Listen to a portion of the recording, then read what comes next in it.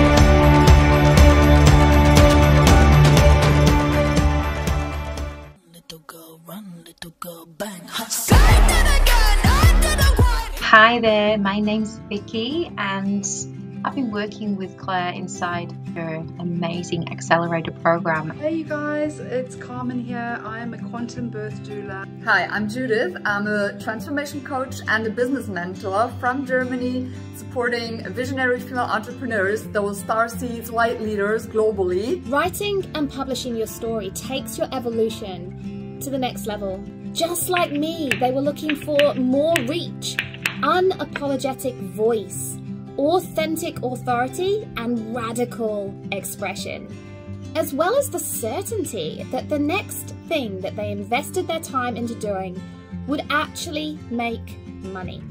They were ready to get off the hamster wheel of constant launches, constant offers, being married to social media.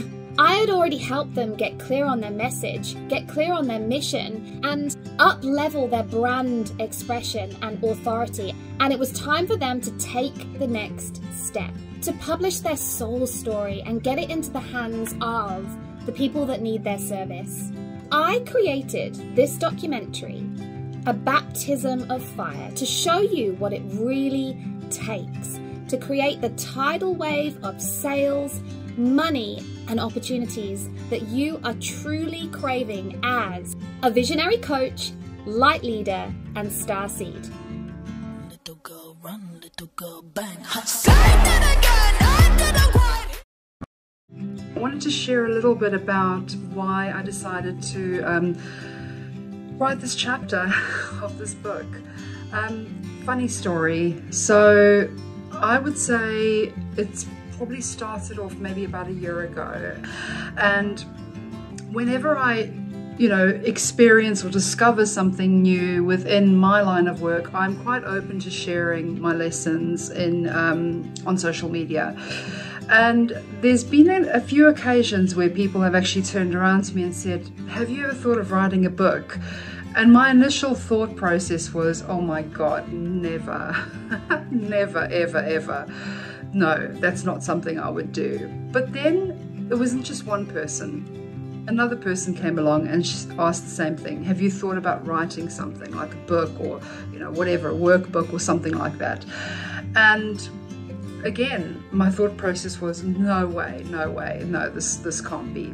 Anyways, I attended a past live sort of session with with an intuitive coach that delves into past lives. And when I had the consultation with her, we uncovered something from my past, that in my past I was doing some very similar work to what I'm doing now.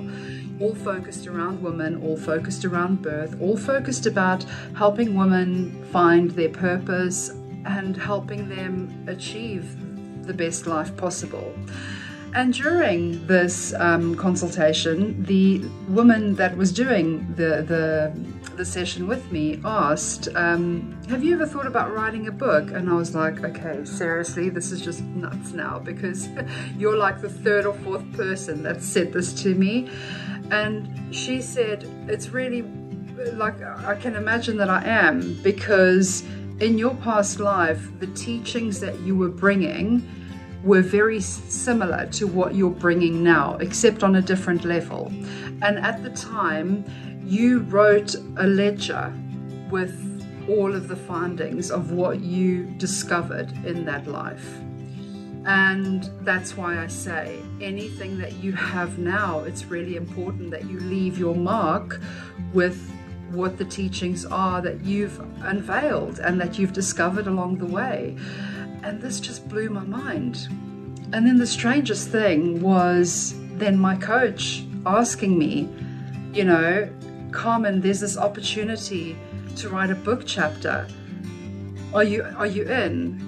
And I was like, okay, wait, this is just absolutely nuts, because this happened literally on the same day as that consultation. And yeah, I was blown away, and I was like, okay, right, this is my chance to put my big girl pants on and just kind of go for it. And that's what I did.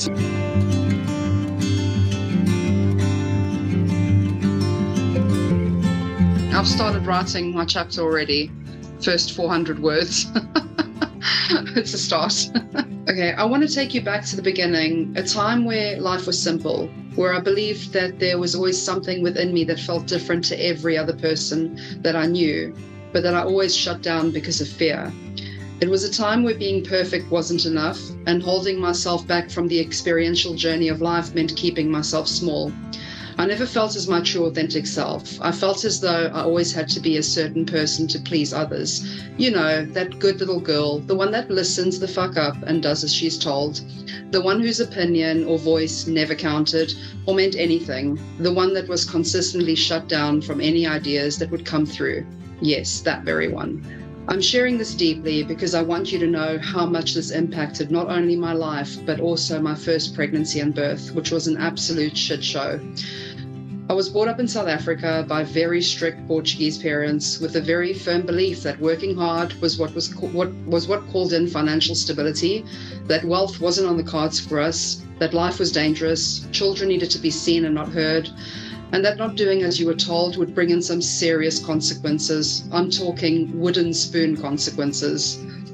Even the school I attended added fuel to the programming that I already had. It's your typical entry point onto the conveyor belt system of be a certain way, birth a certain way, and live a certain way. Society considers this the average norm, and even with all the layers of conditioning, I kept feeling that there had to be something more to life. But of course, fear and the need to belong kept me chained to settling and being content with what...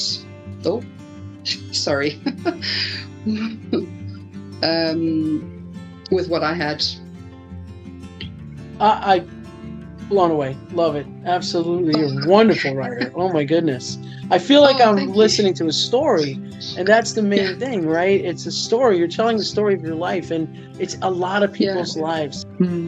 For me, it was the typical thing was I wanted to finish school, and my idea was wanting to become an actress. I wanted to go to Hollywood, and I was all the way in South Africa, and my parents shut that down straight away. No, you're not going. You need to do a beauty therapy course. So I went into a profession that I didn't even want to do. But because of the conditioning, it was like, okay. So I've been doing beauty therapy for the however many years until it reached a point where I was like, no, I don't want to do this anymore. This isn't what I'm meant to do. Little girl, run, little girl, bang. Hi, I'm Judith. I'm joining this beautiful book project because I do believe that your business is an expression of your soul's purpose. And if we look at this new earth age that we're all entering, and the way business is done is shifting, the way marketing is done is shifting, the way that we get to be who we are and express ourselves is shifting, this message and how to do this needs to get out to more people. And that is exactly what I feel this book can absolutely support my mission with, together with these amazing other leading ladies. And altogether it's just a whole movement in the transformation of this world and this new earth age.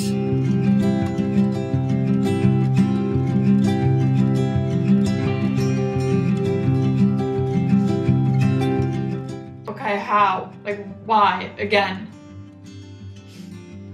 And likewise, it's connected to the money thing. I still don't get it. I'm waiting for this, you know, like you guys share, like I see it everywhere, it's like, oh, I shifted this and all of a sudden people reached out. Fuck. Yeah, where are they?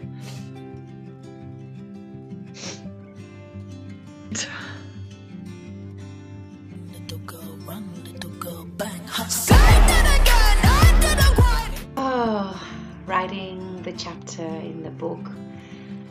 It's been such a ride to get to that final piece. It was massive actually. Like, I wrote about the 5 facets of my self-worth diamond. I wrote about the journey of choosing me and how I was this diamond in the rough. I was this girl who didn't used to choose herself, who used to put everybody above her, and I knew I wanted to write about how I'd found my authentic voice and how I knew to choose me with my voice and choose me in love and all of the things that I'd kind of revealed before. And the other facets I wanted to talk about, I'd started but I'd not completed them. But going through the book, I had to go there. And I really went there when it came to dealing with choosing me through my emotions and integrating my inner child. So work that I'd done before but not completed. And it was raw and necessary and beautiful.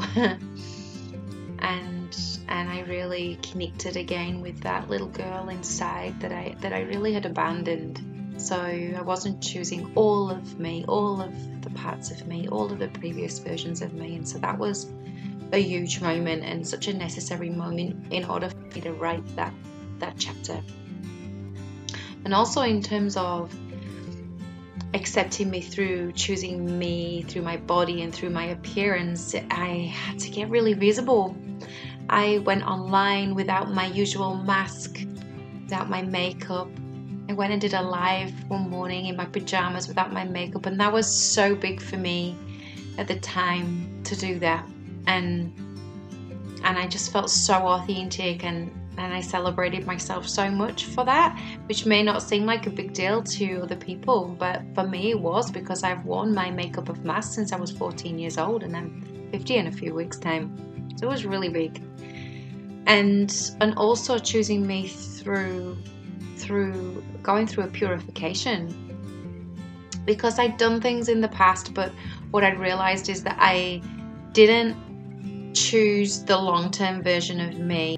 And so, you know, I went through a whole purification of choosing no more caffeine, choosing not to eat the things that make me feel tired and heavy and sluggish, and not worrying so much even about what's been cut out, but what's been put in, and really focusing on putting in the good things that are the things that serve me and where I choose myself for the long term, so that I feel good all of the time.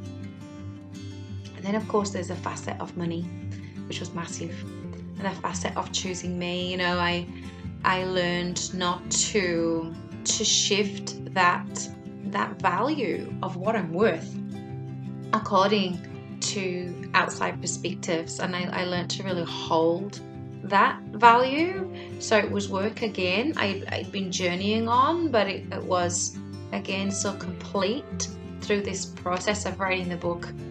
It's been epic. It's been a wild ride. I'm not saying that it's an easy journey, but it was, like I said before, necessary and beautiful, and you know, I think I'm not going to be able to stop myself from wanting to embark on another project in the future, because, you know, it's a rite of passage writing a book, or writing a chapter in a book. It's a rite of passage because you have to live that. You have to live those words, you know, and it's been amazing, and I'm just so grateful for the experience. So grateful for cracking open, falling apart, and putting it all back together, and creating something that I'm really proud of, for me, and also so it could inspire other people to learn to look at their own self-worth diamond, and where they're choosing themselves and where they're not choosing themselves, and to be really conscious of that. It's just been really beautiful. As my journey and the journeys of my clients prove, it is not a comfortable journey. You truly meet yourself and meet your fears. And what I see in my business, in my community, in the people around me on social media, is so many people backing away from the heat of their unlimited potential. They get out of their comfort zone and they feel out of their depth.